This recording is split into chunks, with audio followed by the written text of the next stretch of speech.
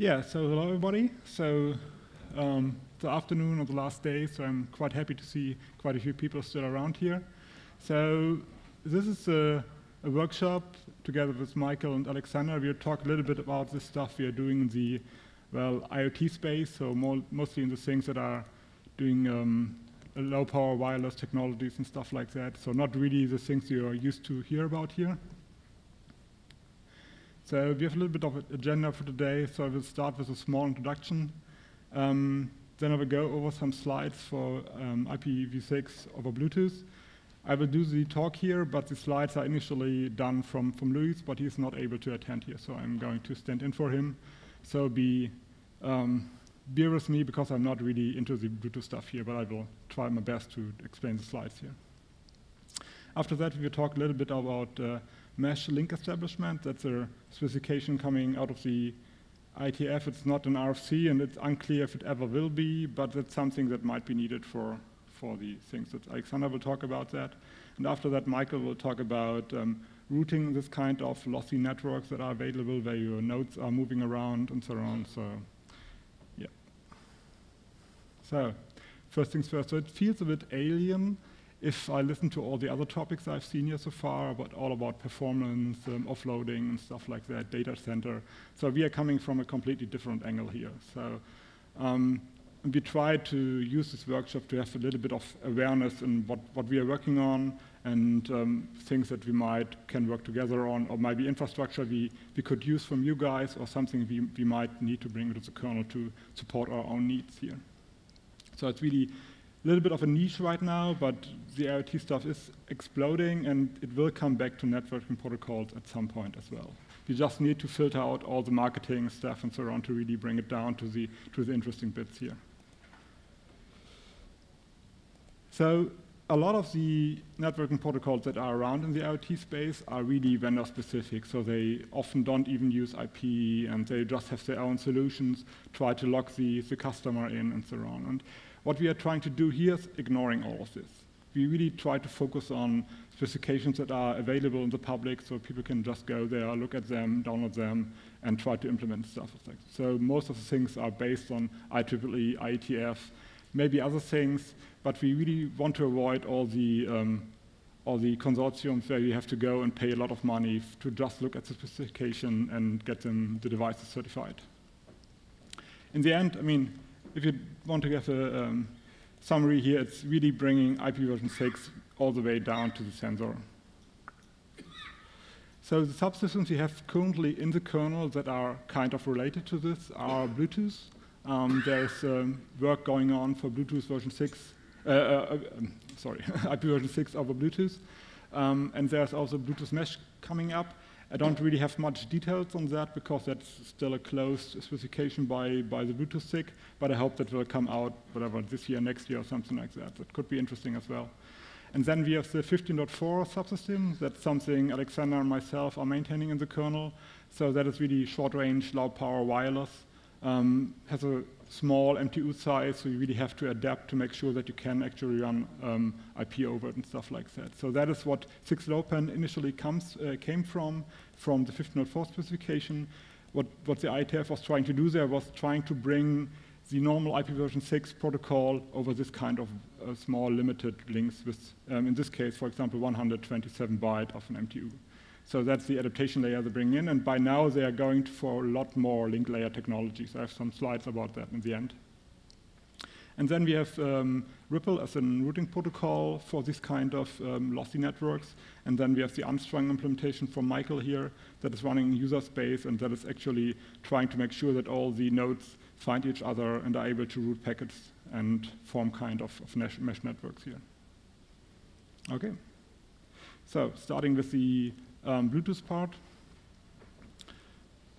The RFC you can see here that is the adaptation layer specified for Bluetooth to bring IP version 6 over it. It's really close to what the adaptation layer is for 15.4. They have some differences here, and that's what I will go into the details. So that is they have a 48-bit MAC address that is different from what we have in 15.4. So they're splitting up the MAC address to build up the EUE64. and they're just splitting up the first 3 bytes, then do some padding in between, and then do the last 3 bytes to putting it all together here. That is basically the core point. One part of Bluetooth here is that you have to keep in mind that it's a start topology.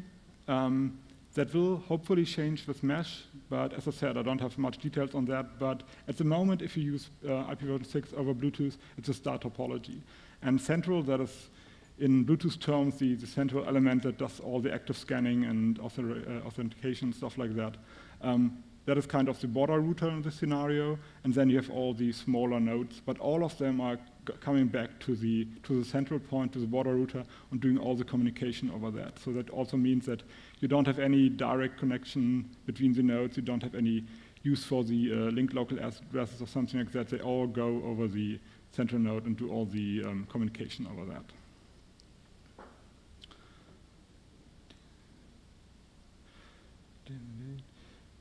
Yeah, that is basically what I said already. So you can use different mechanisms like neighbor advertisement and stuff like that to make sure that the addresses are learned from the central node, but it all comes back to the case that they have to go over the central node. And once you have something like mesh and you're able to just do all the hopping from one hop to another, that might be really a bit more tricky for Bluetooth to actually handle that, and I expect that there might be another RFC coming up for that. And that would mean that there need to be a lot to be done in the kernel here. So for all the things you can see here, most of the things are actually in the mainline kernel. Just recently we got another 5 patches to fix some of the corner cases, and there is more work to do there, but it's actually getting in the right direction by now. One of the things Luis was wanted to bring up here is that he might have a need for a 6-low TAN network driver.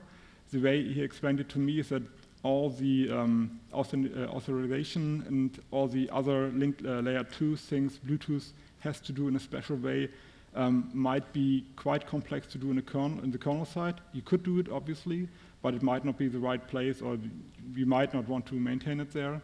And so he was arguing to me that it might be better to leave that in the Bluetooth daemon and user space, doing all that, and then have a 6-low TAN network driver, which actually can then use all the 6-low-pan compression techniques we have already in the kernel.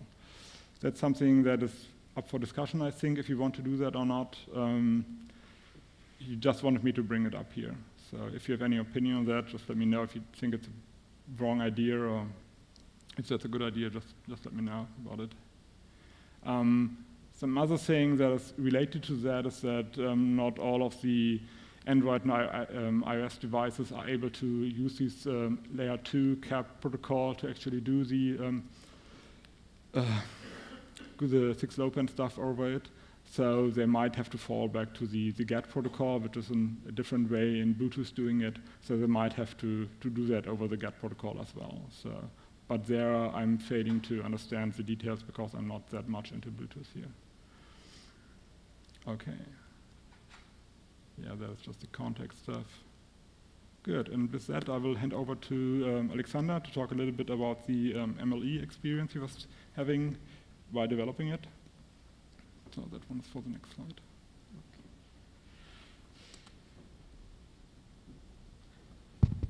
So, hello everybody. My name is Alexander Aring, and I currently work at Pengutronics as a student, and I did my final exam about MLE implementation for Linux, and I did this at the Hochschule in Main. So, what's MLE? MLE stands for Mesh Link Establishment, and it's currently IATF draft, which is for the 6-low-pan link layer 802.15.4.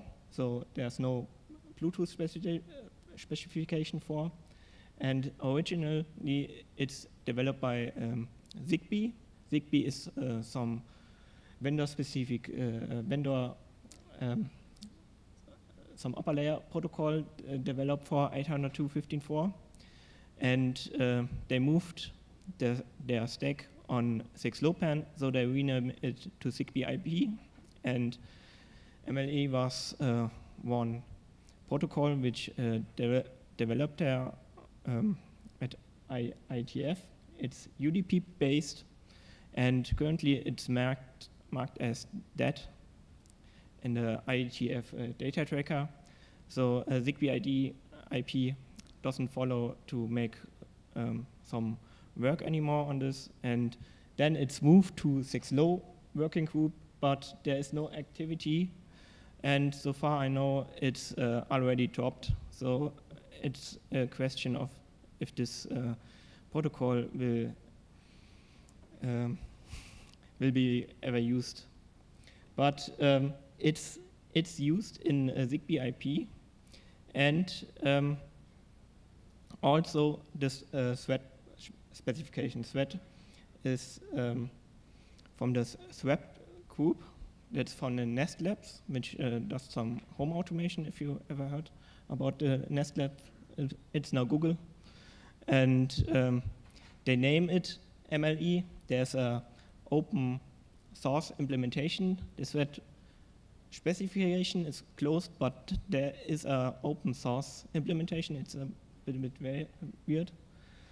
And they name it MLE, but I saw some difference between the open thread implementation and the IETF draft, and it was a little bit funny. I tried to fix it in the open thread implementation, and then they talked to me, it's a fork. And it works a little bit different. And my next question was on the open thread mailing list. So I know now MLE is a fork of a IETF specification. What else is a fork? So maybe they also fork 6LoWPAN, but no, they would not do it.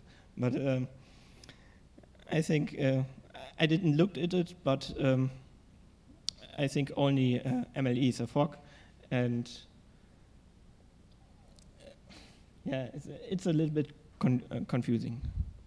So, what does MLE? MLE has 3 major tasks. That's at first link establishment. So, if you can imagine some mesh topology and you want to join this network, you need to exchange at first some security parameters for the link layer security seed. And this, the link layer security seed comes from IEEE, but they have no solution for to exchange the security parameters in their standard. So they moved it to the upper layers. And another major task is link quality detection. This is how is the link quality to a neighbor good or bad. We need that at least for routing protocols, like what Michael will report about Ripple. And the last stuff is network parameter distribution in the 6LoWPAN. This requires a multicast forwarding mechanism, but this was a task which I was not interested in, because I can change some channel or address filtering stuff, and I didn't do that. The first 2 tasks was very interesting to solve these issues, because also the first task, because we have currently no solution for that. I will explain it more about link establishment. So link establishment, if you have 802.15.4.6LoWPAN network with MLE enabled, then at first it blocks all traffic except the MLE traffic until the link establishment to neighbors is done. And if the security parameter exchange is not, I already talked about that it's not solved by IEEE, but it's not fully correct. It's not solved for peer-to-peer topology. They have also a start topology, which we doesn't support right now in Linux, and that's it solved, but mostly people use the peer-to-peer topology. And inside this security parameter exchange, they have some handshake algorithm with a response and challenge. And some interesting part is also that they move the security suite from the link layer in the upper layer. So they use the same security suite there. The reasons are because 6LoWPAN is for small, tiny devices with low resources, and they want to share some implementation about it. So the security parameter which I talk about is the frame counter. So all nodes have in their own structure access control list with all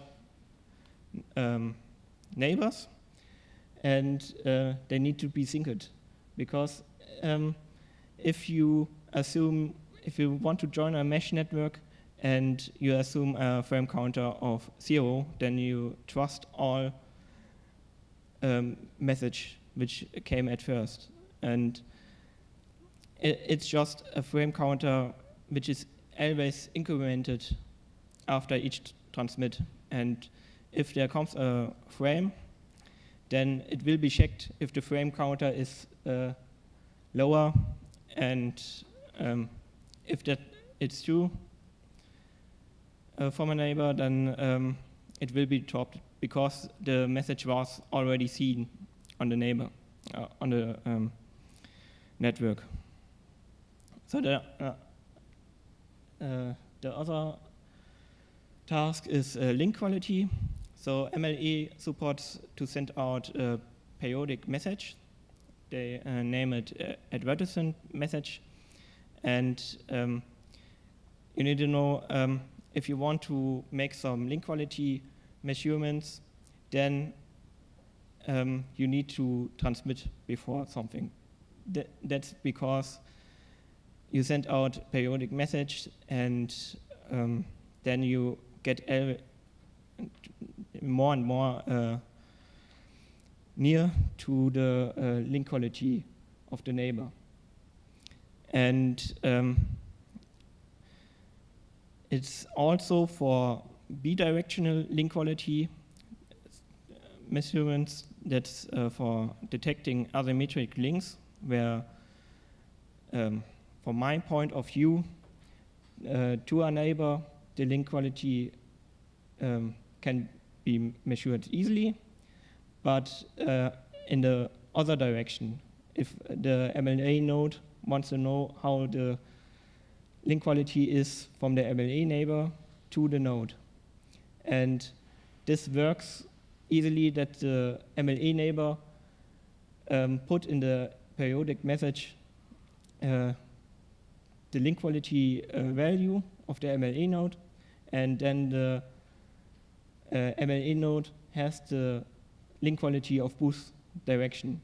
So this is because routing protocols like Ripple use bidirectional connections between the nodes. So one of the weird solved issues which has MLE as requirement is to read and select MAC header information on UDP level. So I did a user space implementation, and if you create a UDP socket, you have no possibility to access the MAC header information normally, and but because the reason that the security suite of the link layer is moved into the application layer, they need some information from there. And my solution is to put it in the auxiliary data, in the control message, with the system calls wake message and send message. And there exists already a socket option for enable this attribute IPv6 receive packet info. It's also defined from IETF to get the hop limit and source and destination address. But I put a simple underscore and L2 for layer 2 for the MAC. And I implemented that this attribute is link layer specific. So you need to first detect what link layer it is, and then in the attribute it stands which struct you can cast on it. I'm not happy with this solution because I already see issues, because if you have two 6LoWPAN interfaces into one namespace and you have a IP connection from one interface to another interface, it will not reach the MAC header, not reach the MAC layer. Yeah, what we do then, I don't know. I think it's the right solution to make this per auxiliary data, because the requirements in MLE, it's depending on the MLE message type. And then the user space need to decide what MAC header information it will be set. And this is not only an issue in MLE, because 6LoWPAN does many compression, and they will always receive information sometimes from the MAC header to reconstruct this information. So my final opinion about MLE. Yeah, it's I think the link establishment which solved the frame counter issue in the security suite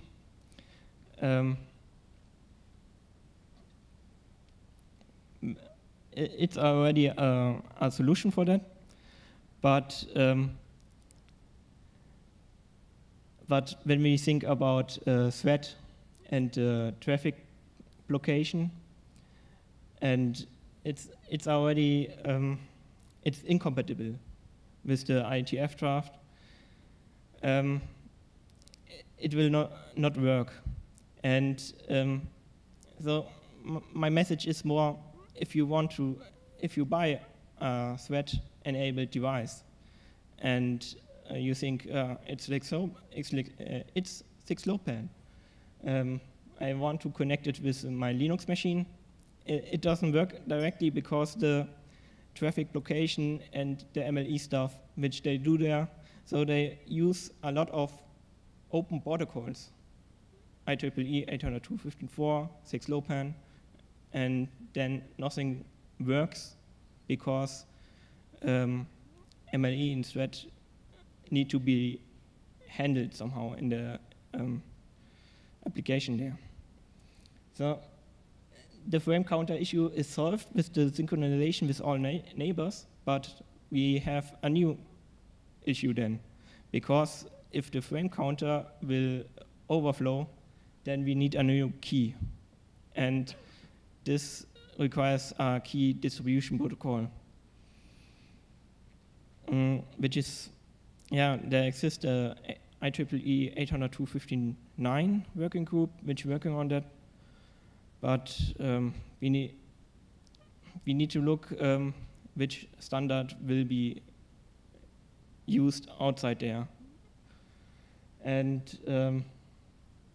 for thread MLE, I can think about it to use the OpenThread implementation. So they have, it's written in C++, and they have some MLE instance class, and maybe I can build some wrapper which inherits from this class and overwrite the methods to make my own bindings to set up the Linux 6LoWPAN and IEEE 802.15.4 stack. So MLE will run as some daemon inside there. Then maybe we can also talk to the thread devices.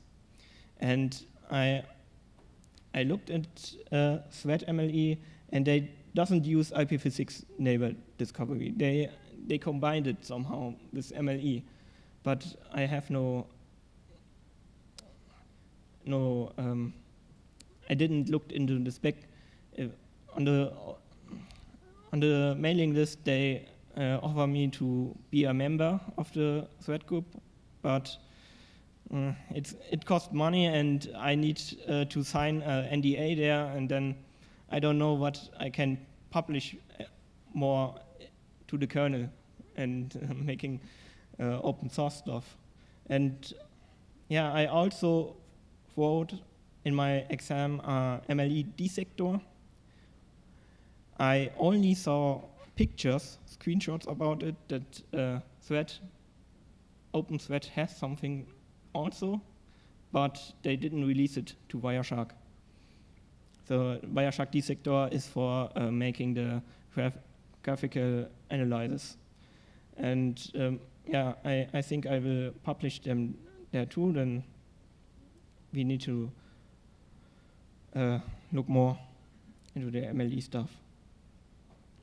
So that was.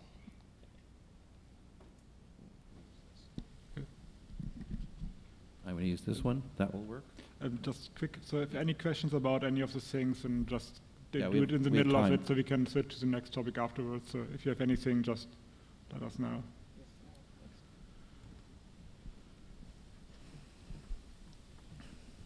Hi.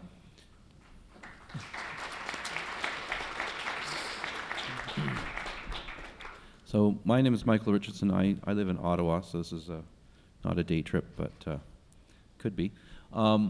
And so I'm going to talk a little bit about some of the routing and layer 3 to layer 2 issues and challenges in doing some of this stuff. So Alex has talked a lot about MLE things and some of his challenges, and I think he's going to talk again later today about his test bed, right? So that should be actually very interesting too. And you may have also heard that there's a lot of challenges we have with a variety of industry consortia who, like in the XDP space, and all those other things, they want to do their own thing and not tell anyone about it, and then somehow want to put code in the kernels that do things that they won't tell us what it does. So it's across the board, but basically we're trying to bring standards, open standards to the LLN space. So a little bit high level stuff. What is an LLN? It's a low power and lossy network. They look, where's the button that makes the laser pointer go? That one. Yes. So arrangement of nodes in space. They have some circle of radio communications. You can see a big circle here. This number 2 node has a here. This slide was stolen from a presentation last week where the guy is upset because for some reason all of these guys have connected to number 3 and he'd like some of them to connect to number 2, and he describes a protocol where that could happen. That's not so important. I just thought he had a really good slide with some nice pictures and colors to explain the nice thing, and I'm lazy, so I stole this slide. But the important thing is that these networks are slow, 250 kilobits per second. That's kilobits, not terabits. Okay, some of you who are thinking about that. They go down as slow as 9600 baud. Okay? And people are deploying 6-low-pan on things like BACnet, which does run at 9600 baud, and that's multi-drop over 9600 baud. And the air conditioning vents up there above our head are probably connected by BACnet, okay? Because buildings don't innovate much, and they last for 30 or 50 years, and they don't like to run new wiring. And apparently these guys would like to run IPv6 to the vents up there so they can do more intelligent controlling. So they're going to replace both the HVAC and the controller, but not the wiring in between. And of course, they're going to do it incrementally. So that's the kind of speeds we're dealing with. And the packet sizes over 15.4 as it's defined today is you have time to transmit 127 bytes. So if you want to transmit 1280 IPv6, you have to have a fragmentation protocol at layer 2. And that's what 6-low-pan is that mechanism. So, specifications. So typically, as I said, 15.4 is one of the specifications from the IEEE. Bluetooth has similar characteristics in 4.x. BACnet, DECT, if you've ever, especially you live in Europe and you have a cordless phone, it probably uses DECT. I'm voting on DECT to be the winner because the chips are pennies. The bandwidth is much better than 9600. And the specifications are apparently really cheap and easy to implement, and there's lots of chips. But industrial places are going with 15.4, and there's good and bad reasons. And there's another rev of 15.4 expected next year with a faster PHY, and depending on what time of day you ask the IEEE people, you might get 1,000 bytes per frame size, or you might get 2,000 bytes in that same time, which suddenly means you don't need a fragmentation protocol. So that's kind of exciting. Still over 800 megahertz, 900 megahertz, 2.4 gigahertz. In the 2.4, it uses essentially one Wi-Fi channel, if you like to think of that. So I'm going to talk about role. Typically, a network that is used in that space is usually a kind of a collection, a data collection network. So you have sensors and actuators, and they talk back to a controller.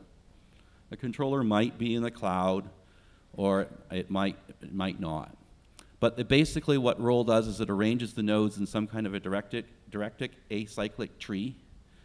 And there's a layer 3 routing relationship between them, and there's some kind of backbone. And I have an implementation of it. Let me see, that button, right. Ripple. Role, what is it again? The routing protocol for LLNs. We pronounce it Ripple. As I said, it forms destination-oriented directed acyclic graph, DODAG. And that's the last time we ever expand the acronym again. They're just DODAGs from now on. And the important part is that you can actually have multiple of them. So while I showed one tree, you could actually, if another node in that group wanted to, let me see if I go back, if this guy, back, that button, if this guy wanted to receive sensors, he could create a DODAG with arrows pointing to him. So you can have many of these trees, and they're basically oriented by where you want to go to. Often the place you want to go to is : /0, right? And that's the DODAG for the internet. And that's great. And the lighting guys are particularly enthusiastic about this. So they created this thing called point-to-point RPL. It's usually capitalized, but I screwed that up. And so they create an additional DODAG on top of it, which basically connects a light switch to a light bulb through some possibly some other intermediate places. And the light switches are often kinetically powered. So that means that the act of pushing the button down boots a system, a little microcontroller, okay, produces enough power, it sends a packet, hopefully gets an ACK, and then dies because it runs out of power. Okay? And I kid you not, this is I keep wanting to try and order them. There's companies out there selling them, and there's companies that say they have them, but so far I haven't gotten anyone to actually give me one or show me one in real life. But they do exist, and I know people who say they've touched them, but I have yet to touch them myself. But I'm still hopeful. So just a little bit of difference. So it's reactive. If no packets flow in the forest, then nobody cares if the tree is up or down. Okay? We don't try to fix the network when nobody needs it. When a packet flows and we go, oh, I can no longer reach that neighbor, then we repair the network at that point. And the idea is that there's no point in wasting power doing things that for no purpose. And that's in contrast to a bunch of other protocols. So Babel, which is in the process of becoming a full IETF specification, not just a informational draft, very popular in community mesh networks. It will be used in HomeNet, which is basically supposed to be plug and play for your grandma. So he or she can now plug things together and still print at the end of the day. But it is a proactive protocol. It regularly says things. Hey, I'm here. Hey, I'm here. Hey, I'm here. And exactly what information is exchanged, is different whether it's a distance vector or like OSPF is basically share the whole database. Wasn't my intention. One of the things you can do, because you have all the information, is you can do equal path multipath, equal cost multipath. And in Ripple, we can't do that, okay? There are people that building extensions to do this kind of stuff, and of course, everyone wants to announce it. So a little more detail. We have two modes in Ripple. One's called storing mode. In storing mode, every node has routes to all the nodes below it. So, oh, hate this connector. There we go. So 35 has a route to 45 and a route to 55. So it says to get 35 nodes, to get to 55, you go to 45.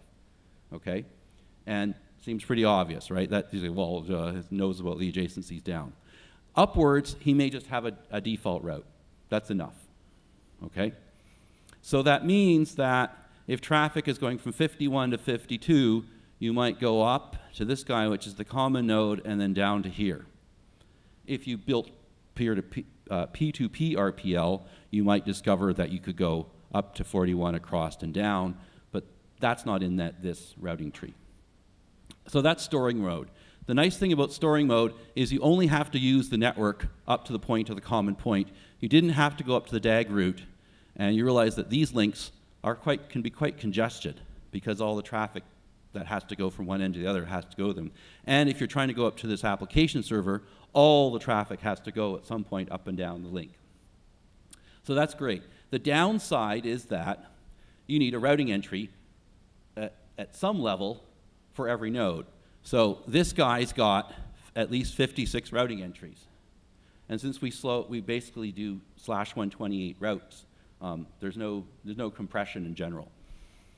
So that's great. It's wonderful for machines that have, more than a couple kilobytes of RAM. I didn't mention that. Many of the low-powered devices are way too small to run Linux. So we're talking, many cases, microcontrollers that have, say, 64 to 96K of ROM and somewhere between 1 and 50K of RAM, depending on the class. And there's an RFC actually where we tried to define different classes. So generally, we have a class 1 device, which are considered too small to run IPv6 without a lot of really whacked out things to do, and a class 2 device, which probably could run, which is what I described. And most things that Linux would boot on would be what I hope we'll eventually call a class 3 device, and I would consider that, our first, open work, 4 megs of flash and, a couple megabytes of RAM, right? That's kind of the minimum for most Linux machines to boot. You don't get a lot with it, but that's very rich compared to some of these things. So what does Linux care? Why do we care about it? Well, the DAG route is an obvious place where you're going to run Linux. And then the other side that's happening is that as Moore's law basically means that the minimum cost for these things is going way down, people are saying, why am I screwing with a with a $45 microcontroller when I can buy some ARM core or device for $4, and it has megabytes of RAM, and my developers don't have to be stupid. But I still have a power budget, right? And I still have radios that are very limited. So that's there. So that's the trend that I see, is that essentially these little tiny devices are going to get replaced with what we consider as relatively tiny devices in the Linux world, but for them are very rich. But they still have a very limited power budget, they still sleep a lot, and their networks are still very slow. So non-storing mode. So most of the people that are building big networks, like industrial plant networks and water and gas metering networks, specifically for those two, because if you build an electricity, or in Quebec we call it hydro, which is confusing for those of you who think that means water. All the electricity in Quebec is produced by water, pretty much, so that's why it's the hydroelectric company. If you're producing, if you're doing monitoring of your electricity meter, the odds are that you can get some electricity to run your device, at least most of the time, and you may put batteries in it. But if you're collecting data about gas meters or water, then you probably don't have access to power on the next to that brick in your driveway where the device gets placed. So there are networks out there in Canada, United States, and Europe that are running this right now, collecting gas and meter and other stuff.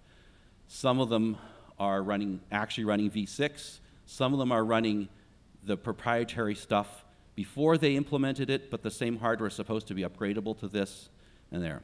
So non-storing mode, so I wanted to deal with this. So these there. The non-storing mode, you don't have any routes.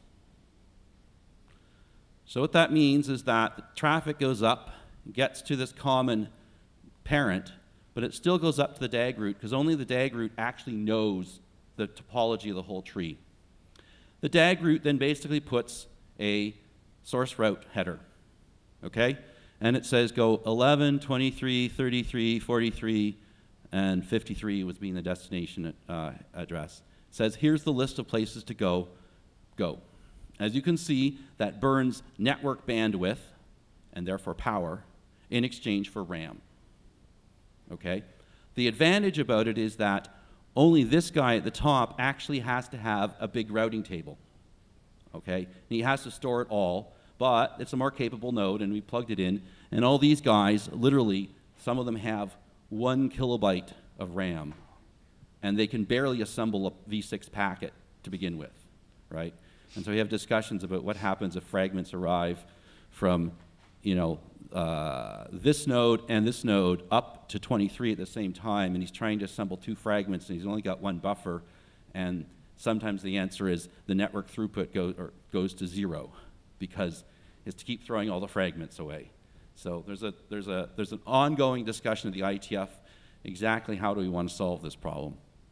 So we have a magic header. Let's see the next slide here. Yeah, so we have this magic header called RH3. It's a source route header of type 3, and it contains a list of nodes. So in this case, we're trying to go from, this is from a presentation I did where we're trying to optimize this. We're trying to go from A down to E, F to G. We're trying to go F to G, and it's gotten up to B, and now it's going to go down again. So F to G. So that's what this header is there. And we have this route header that has been added by A, and this header here is called an RPI, RPL parameters index, I think it is. And the R2 means that it's at rank 2. And so we deal with the fact that you might have loops when the network changes by basically knowing if we're going up or down and how far up or down we're going. And obviously, if you see an R2 packet on the way up and you have a rank greater than 2, then it must have looped back around to you somehow. So we do a loop detection by the fact that, so let's say B suddenly started sending packets to D because the topology changed, then this packet that says R2 would arrive at D, and D would say, oh, but I'm at rank 3. Why am I getting a packet going upwards with rank 2? It must be a loop. And then it would do something to fix it. rule in IPv6, which is also sort of an IPv4, but we've never actually enforced it or cared about it. You're not supposed to insert headers in v6. In v4, you can fragment in the middle, but you weren't ever supposed to like insert extension headers in the middle. People did. We never actually had a clear rule. In v6, it's quite adamant. And there's a bit of a war right now going on in the IETF because some people in the terabit networking space would like to insert headers to do essentially MPLS-like things in the middle of the network, and other people say don't. So because of that rule, when the packet got up to A, and we needed to insert this RH3 header, we had to add an IP header around it. So that sounds, oh, that's sucky. Wow, that's like an extra 40 bytes, 44 bytes, plus this, plus this, plus this. And most of it's empty. So a lot of the work in 6LoWPAN is to compress all this stuff. So basically we say, hey, from a virtual point of view, yes, we have all these headers. Please, IETF, please don't kill us. But from a practical point of view on the wire, they're all compressed down to about 6 bytes, right, if you can do it right. And that's neat, and Alex has worked a lot on getting that work. So there were some revisions that have happened to how to do it. This was one notion. It was a good colored diagram that I did, how to do it. We had some notions of how to do the fragment header, how to move it around. We thought if we could move some of the things above the fragment header, we might be able to forward fragments rather than reassemble them each time. And all these things get compressed, and they get compressed into pretty small sizes if you can do it right. Some of it is vaguely stateful. I'm just going to go back. Some of this stuff is stateful, but not on a per packet basis. We don't exchange packets in the States. Rather, we have a protocol called 6CO, which basically allows us to broadcast some dictionaries to all the nodes. So they have things, for instance, a really good thing is you send your 64 bits of your prefix out as a context, and then you can refer to the 64 bits of, 2000:db8, blah, blah, blah. You can refer to that as with 1 byte and decompress it magically to do that kind of thing. So we really, really want, I struggled very hard to find an image of the Spice Girls that I thought was appropriate to put on a slide. So that's what I wound up with. What I'd really like is I'd like to add this source route. I'd like to do something like that from user space. Well, I'd like to do it from Netlink, really. And I'd like to be able to list, a series of things. Obviously, I have to implement the RH3 header. And I need to put that in there. And I need to make this happen. And so this is the kind of direction. And I would sure appreciate feedback, because we haven't even got to the point of what exactly we're going to do. Basically, we're at this point, the Linux works really well in a storing network and not at all in a non-storing network. We need this for non-storing. So something like this. And you'll notice that most of the time, we probably list the hops by link layer address. Did I remember to make them different? I did. Good. And the other thing I'll note is that one of the things that we do, and Alex struggled a great deal with, it's in 15.4, we have 64-bit EUIs. And we also can have these short 2-byte addresses. And the 2-byte addresses are generally assigned by, it could be DHCP-v6, but there are other mechanisms that we're discussing to do this as part of the security enrollment. And the whole point of this is to say, look, if you've got less than 64K nodes, why are you wasting all your time with layer 2 addresses that have 64 bits? You've got 2 of them. Assign a 2-byte address, and you do that. And then what you do is you then say, look, I have this rule in Slack that says if I take my MAC address and I slap an FE80 on it, I have my link local address. And look at how many zeros there are in that I can compress. And furthermore, we have a magic context that has an FE80 in it. So actually, we get away in many cases with storing an entire address compressed to about 12 bits. Okay, so that's pretty good. More if it's bigger than 256, so you can see there's some advantages. So that's part of it. The other thing that we need to be able to do is we basically need to be able to set the neighbor table. And we need to be able to modify the power. So here I'm imagining, I said if you want to go to 12, use this link layer short address of 1234. And here's maybe the per pair encryption key that I want to use. And I want to set a TX power of 19. I don't know what units they are. I just made up 19. And that's what I would like to use. I'd like to do that, and that's what I'd like the routing table to entry, and then the kernel will take care of that. Alex mentioned MLE as a source of where you do per-peer keying. So some networks, if you remember, do you remember WEP? Who has configured WEP keys in their Wi-Fi? Yeah, what a pain in the ass, eh? I'd like to go there again. So one model for layer 2 security for 15.4 is basically WEP. Here is a magic key, put it on all the nodes magically, and you can encrypt all your packets that way. And in some contexts, such as the time-slotted TSCH, time-slot channel hopping version, it's a little bit more sophisticated, and there's some other things, and you incorporate your frequency into the key and a bunch of other stuff. So the crypto's not bad, even though you have this common key. The other model, which is a little bit more sophisticated, is that in all of the pairs and all the links that I drew, you actually derive a new layer 2 key for that particular pair. And when you do that, obviously now you need to have a layer 2 key that is specific to going from point A to point B. Much more secure, but requires a key management protocol to actually go back and forth and do a Diffie-Hellman based upon some authenticated data. There. So it would be nice to be able to set all this because, of course, we want to do all this in user space. There. Furthermore, what I want, I'd like to be able to do the same things on a per packet basis. So Alex has mentioned L2, packet info L2. And I'd like to be able to know if the receiver can tell me how much power was received, how strong was that signal, how close is that node, because that matters to me. Secondly, I want to be able to transmit with only enough power to reach the peer that I want to talk to. And it's not just about me being petty and greedy with my energy, which I obviously should be because I want to survive as long as I can. But if I transmit with too much power, then I pollute the RF spectrum for other nodes.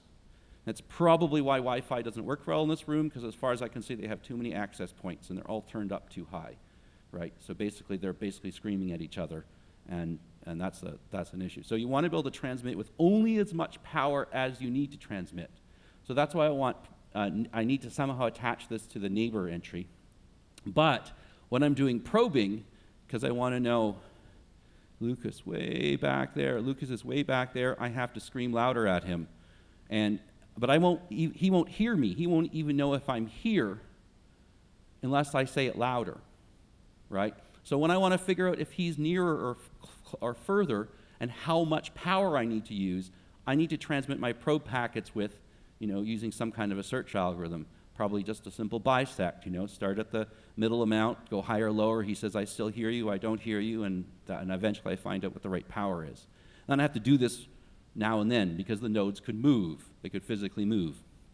One of the classic things that can happen is the door can open, right? Someone comes through that door, all of the lights in this room may suddenly see all the light bulbs in the other room, and that may be good, and they may decide to reassociate, and that's maybe the correct answer, or maybe the door is going to close, and they won't, right? But we have to figure that out. So I mentioned RPL instance ID. So it's possible to create, I think it's 65,000, it's a 16-bit field, DODAGs over the network. In many cases, installations run with only a single instance ID. Contiki, until a year ago, for instance, in its Ripple implementation, didn't even put the RPI in, which is great because Linux kernel doesn't even know how to do that either. So we interoperated just great because we were both buggy, right? But that's not strictly kosher. And furthermore, the RPI also has the rank information that allows you to remove loops. So you really do need it to send it. So we need to be able to set the RPL instance ID. I would like, I don't know if it's the right answer. Did I write it in here? Yeah, I wrote it here. So this instance ID, it's a bit like a VLAN tag. Maybe it could be plopped into the skbuf in the right place and we could pretend it's a VLAN, and that would work today, except that the IEEE's added Ethernet types to a new spec of 15.4. So in a couple years, we'll, in theory, be able to run VLANs over 15.4. I don't know why that's useful, but you could do it. So that may be a bad idea. Secondly, there's nothing that stops you from running Ripple or any of this stuff over Ethernet, ATM, PPP, any layer 2 that can support V6. So Bluetooth, PPP channel over a USB cable between your laptop and your phone. Why not? You could do that. So I'd rather not use a VLAN tag because there may be other things that are going to use it. I thought maybe they should just run in separate namespaces. I don't know. There's a whole bunch of things. There was an in-kernel Ripple implementation. What's his name? Joel? Joe, yeah. Yeah. Spanish name. Spanish guy. He did a lot of work. He was a bit miffed because I don't think he understood the culture very much about why no one listened to him. One reason is I think he added at least 30 to 40 bytes to the skbuf. Okay? And I was like, well, just don't think that's going to fly. It's a lot of stuff that you've added. And yet he wasn't entirely wrong to say I need something, but he wasn't right to do that. And a lot of the stuff he didn't need it there. But anyway, I'm not sure it makes sense to put that routing protocol in the kernel. To me, it does not. But I mean, he had a constraint, and I think he's actually deployed his stuff to lampposts or something like this, where it runs somewhere. But anyway, so somewhere we need to be able to record this information. We need to be able to pass it through, and we need to actually be able to select a routing table. So ideally, it maps to a routing table. And as far as I know, there's nothing in skbuf that tells you which routing table to use. It's passed through arguments down through the stack. And so that's what I need to. I need to somehow be able to say, hey, to me it makes sense. You know, I have 64K instance IDs. You have 32 bits of routing table numbers. You know what? You understand that I'm not sure that people feel comfortable with an external device picking which routing table the packet's going to go through. But if the upper 16 bits are set to a known value, then I think that's pretty well firewalled off and you can do the right thing. So that's really what I'm looking for, because that makes my life easy. I just use routing. I don't have to do anything. I can do my RH3 processing that somewhere. Probably can do it in NetFilter. I'm not sure. It could be a module. It could be something else. We really haven't sat down and done this. Right now, personally, I spend my time trying to get those keys into the security part at a higher level, so we haven't really sat down for the rest part. I think that was the last slide anyway. Oh, yeah. If you're interested, I'll just plug a code stand. It's a new IETF effort. If you are looking to have people implement a protocol that you've defined, or you want to implement a protocol that someone else has defined, then it's a kind of a matchmaking service. Okay? It's particularly useful for students, and but you know, anyone can use it, really. You say, hey, it would be really nice if Linux kernel had rapid spanning tree, and you don't want to implement it, and you put it up, and some kid somewhere says, hey, I like to do that, and implement it. So Alex and I actually use this as beta testers for it. We have a whole bunch of stuff, new stuff in 6-low RH. So that is a 6-low router header compression. So basically what we've done is we discovered how bad this IP situation I showed you earlier was. That was maybe 3 years ago. It became obvious how bad it was, and that not everyone was implementing according to the spec. And then we asked the question, well, what was the spec? And we realized that we hadn't written it down well enough to argue. So we wrote it down, and we said, okay, this is the terrible, terrible number of bytes we need. And then we wrote a spec that said, and this is how you compress them down to almost nothing. So we need an implementation to extend that. The hop-by-hop option, the RH3 processor, and Ideally, what we'd like to do is we'd like to run the decompressor on the input path, extract the information that we care about for forwarding, put it somewhere, act on it, and then just forward the packet without recompressing it, okay? Because we don't actually have to take the whole thing apart. We don't have to make space for it at all. We just need to pull the information out, do something, and then pass it through. And as I said, you know, preferably without adding 30 or 40 bytes to the SKB, because that would really be dumb. So while the data rates are low, we'd still like to run it in as few instructions as possible, because we'd like to go back to sleep again. And the other thing I'll mention, I think that's my last slide, right? Yes. Yes, that's what I thought. The thing I'll mention is that Ripple is being used to build what's called the autonomic control plane in a working group in IETF called Anima. And that is essentially an in-band encrypted back control channel, and it's not aimed at IoT devices. It's aimed at BFRs. So we're basically talking about running Ripple, treating, you know, big-ass routers control planes as things that we need to manage, and running this all. So what that means is that some of this processing may actually show up in the fast path of a 100 gig router, because these are the packets it has to pull out and hand to the control plane, even when the interface is totally screwed up and foobarred, and the administrator, the operator, would like to get in to do something. So that's an entirely different talk, but just to mention that that's the case. So it would actually be nice if we could solve it in as an efficient a way possible, because it would make it easier to do that kind of stuff in the BFR type equipment. That's it for me. Okay.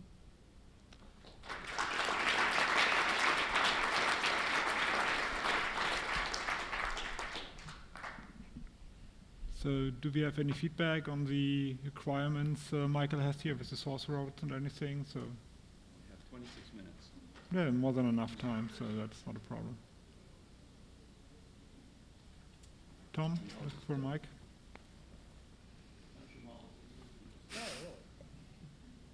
I guess he skipped out.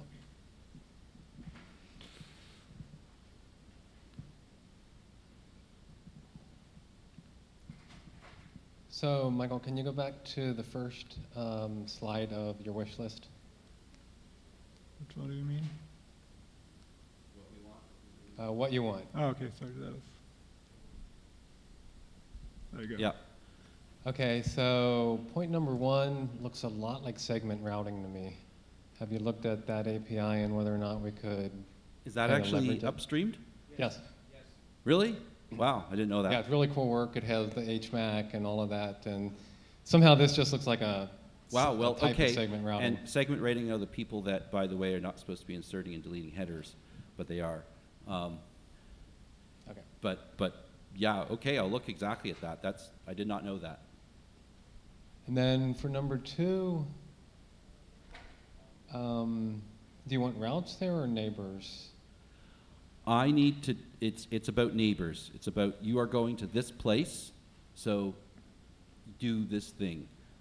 So neighbor, yeah, so maybe I just typed this in, so actually maybe that ad is actually, it should be a MAC address, is what should it? No. Okay, Keyed off so the this is destination. more link-specific information. It's for link neighbors. specific, yeah. Okay, and then can you go to the next slide? So what I gathered from this is the general statement of the problem is we have some sort of UDP or datagram packets coming in, and we want to attach some sort of ancillary information to the SK buff, which is device specific, and be able to pass that all the way up to user space through presumably ancillary data. Is that what you were thinking? Yep, and it's either UDP or ICMP.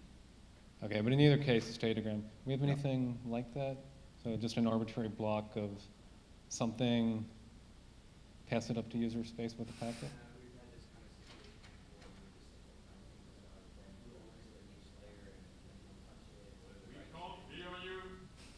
Yeah, you have to give him the mic. So who needed it last time? Just because it's not a block that you can't look at. It could be well defined. So just like the control block in the SKB, we always have this issue of who owns it at each layer. Do you release ownership when once it gets out of your realm? The control block in the SKB has these issues all over the place. So we start sharing header space, and InfiniBand guys, their stuff breaks, and then it's just going in the other direction. Right. My understanding is 802.11 needs this as well, and for the same reason that they need to be able to control the transmit power to neighbors. Now, I believe that a lot of that stays in the kernel, whereas we'd like to get it out of the kernel. Well, here's the other thing. This sounds like a privileged operation. Oh, it well could be. Yeah, absolutely. Privileged. And maybe that's why we don't see this as a already exported API for 802.11 wireless. I mean, the traditional wireless, because that you could probably do really useful, interesting things to optimize your wireless network if you could mess with the power. Certain daemons can mess with the power. I thought those people wanted to do that specifically for that. Each application doing it is a whole other story. Oh, I see. Yes. Because you got this control message thing. It's like, oh, okay. I don't think it's a. I think that the app that in most cases applications could make useful information about receiving the information. Okay. It would tell them, wow, there's not really any point in trying to retransmit your data because honestly, no one's hearing you, right? Switch to 3G. But I'm getting back to if I know how strong the signal is and I'm getting from node 53, I could adjust my send message calls to. But as you said, who's doing it? Is this a user thing or is it something in the kernel that's making this work that way? So I'm saying that the decision to change the thing, I think, is a user space daemon because I think the algorithms are going to be pluggable, complicated, and I think probably cause routing changes.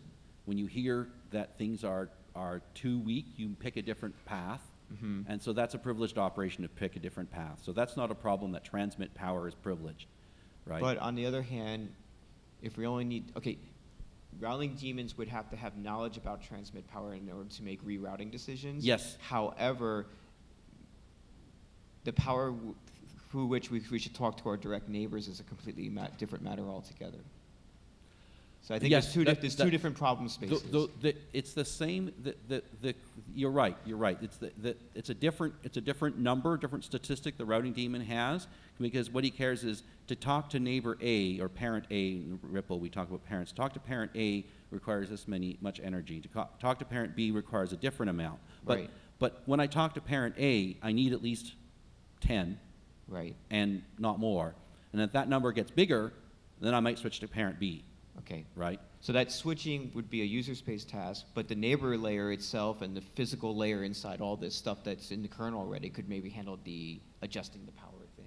It definitely could live in the neighbor. Certainly the looking for how much power to transmit certainly could live in the kernel. So that means that what I think you're saying is that the setting of the power could happen in the kernel even if the reporting was to user space. Yes. That's a good compromise. Yes. Yeah, it's part of the next hop stuff, exactly. Absolutely. Alex has already done a lot of work putting 2-byte next neighbors in somehow to the, what was your block called? Yeah, I did some neighbor discovery callback operation to make additional change in the IPv6 neighbor discovery. And I also use the private data room for a neighbor entry, and I think we can put there some extra information for specific link attributes, like the short address, which is also the link stuff. And I need to look how I can teach it IP route too, but I think this should be possible somehow.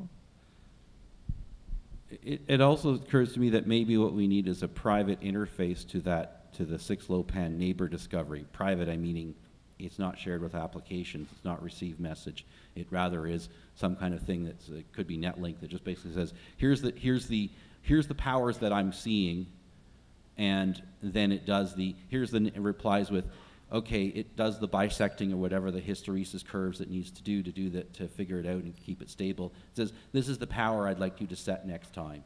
And so that becomes an input to the neighbor discovery, but we just need to get the output of this is the power of the packets that I'm hearing, because it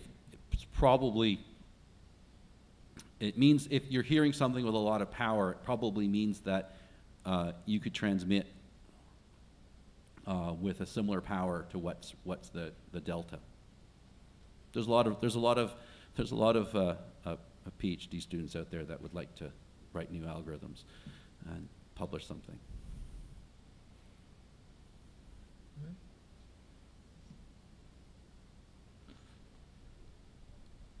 Okay.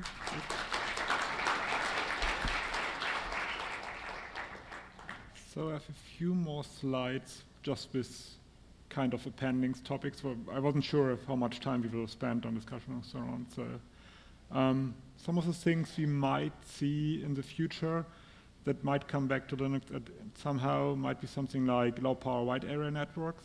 What they mostly defined are like it's a star topology you have, and the routers are connected to a backbone and then are connected together to actually get all these sensors talking to each other.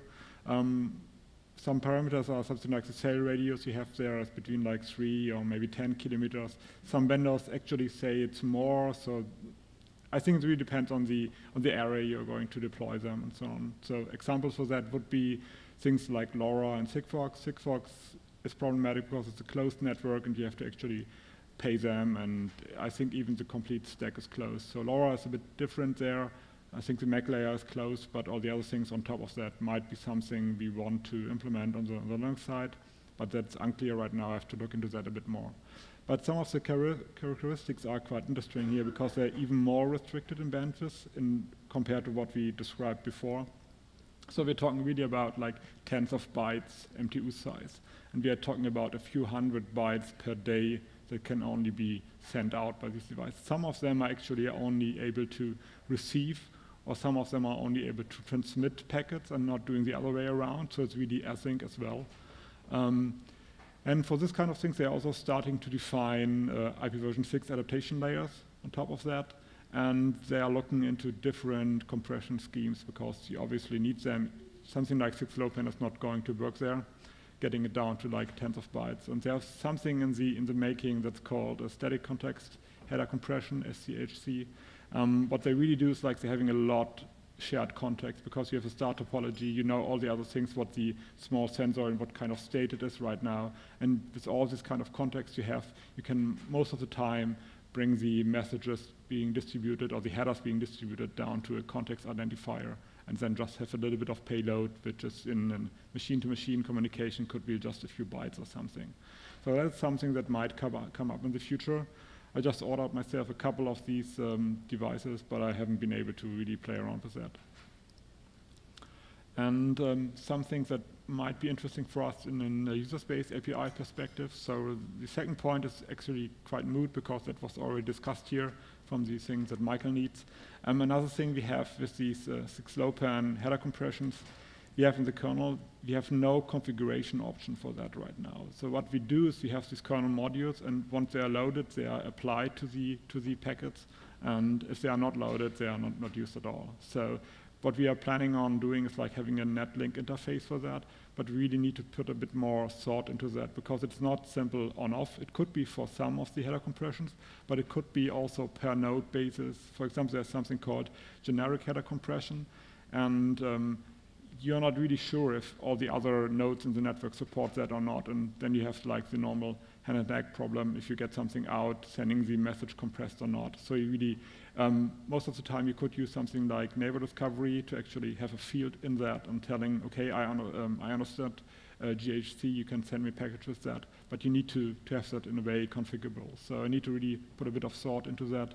And I expect at least that the compression schemes that we need to support in the kernel will get a bit more over time if we are going to support different IoT protocols here. So With 6LoWPAN, what we have right now is good, it's working, but we need to make sure that we can actually cater for the future as well here. Yeah, some missed topics just to finish up here. So that the Ripple implementation Michael was referring to was from João Pedro Tavaya. I hopefully pronounced that correctly, most certainly not. He was implementing that, and there are some kernel patches out there, but they are based on, I think, 3.18 by now. I tried to get him here to talk a little bit about it, but it didn't work out in the end. And he seems to be a bit burned out into looking into that. So it seems that there's going nowhere, because we have, on the other hand, we have unstrung, and if you are able to get the user space API to get all the information out of the kernel, that might be the right direction to do that.